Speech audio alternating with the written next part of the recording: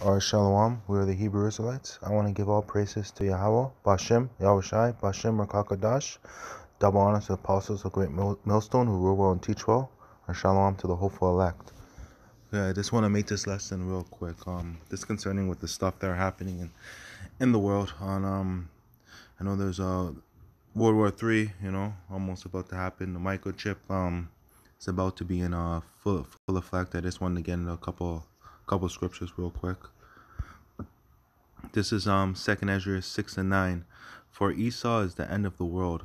So when it says for Esau is the end of the world, that's the so-called white man. His rulership is coming to an end, and those nuclear missiles are the ones that are gonna end his world. It's gonna. Let me go on here though. And Jacob is the beginning of it that followeth. So we Israelites are gonna be. The new kingdom is gonna be on earth after the nukes go off.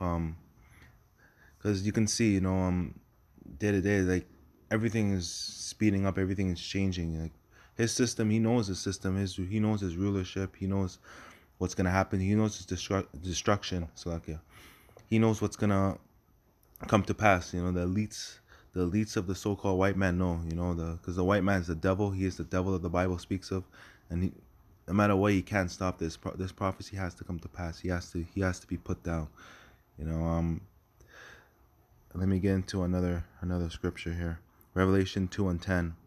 Fear none of the things which thou shalt suffer.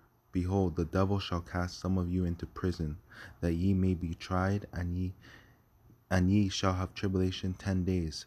So when that chip comes up, when it makes mandatory, no matter what, don't take that chip. The elect of Israel, if the Most High, if the Yahweh Bashem Yahushua is with you, you ain't gonna take that chip.